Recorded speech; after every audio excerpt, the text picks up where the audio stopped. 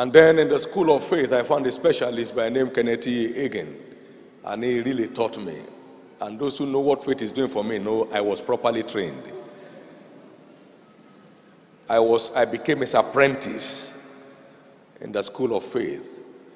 He's the ordained minister of faith in his generation.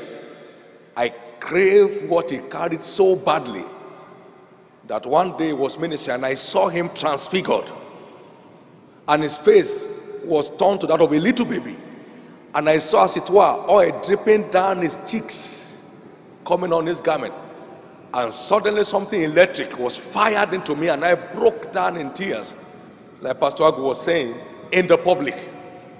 I was sobbing so profusely, and in the course of the sobbing, the Holy Ghost said, "My son David, the baton has been passed over to you." So whatever Hagin represented in his generation, in the school of faith, I took the baton from him, 1986, in July.